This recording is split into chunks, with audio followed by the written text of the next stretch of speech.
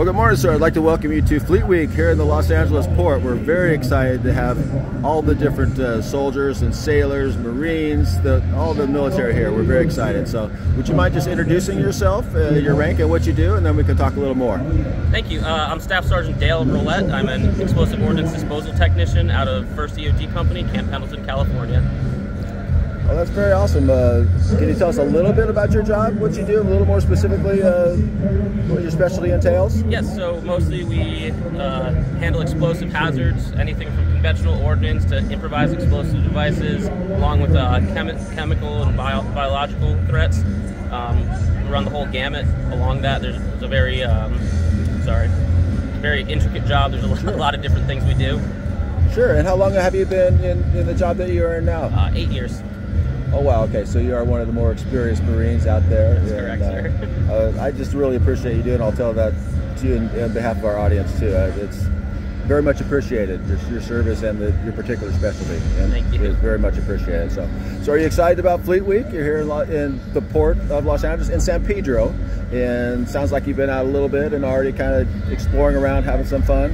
What are you looking forward to in the next few days here at Fleet Week? Just seeing more of this town. San Pedro is a beautiful town. Everyone's been very welcoming and gracious. Been very much enjoying it. So are you looking forward to being here on the Expo site and talking to people, sharing with them your specialty and your passion for the military and what you do?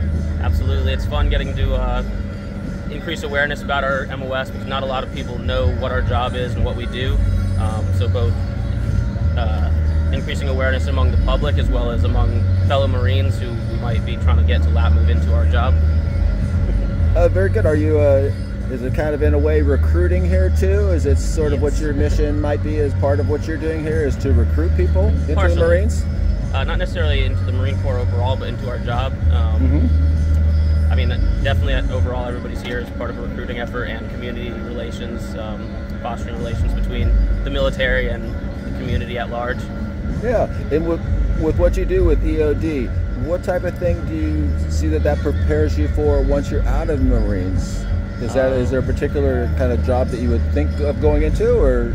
Probably not, to be honest. I enjoy the job, but once I'm out, I'm probably going to go a different direction with my life. But a lot of outside the box thinking is required for our job, and different thought processes that will lend itself well to the civilian world. Well, I can tell you, I think with your training and your personality and getting to meet you now, you're not going to have any problem out there finding something to do regardless of the field. I think military experience is very valued by employers, and I think whatever you choose to do will be great. So I hope you have a wonderful time here for the rest of Fleet Week. Do you have any shout outs in particular you'd like to give, or no family locally? Some people have family to visit locally or anything, nothing like that? Okay. Well, I really appreciate your time, and I really appreciate your service, sir. Appreciate the support, sir. Thank you so much. Thank you.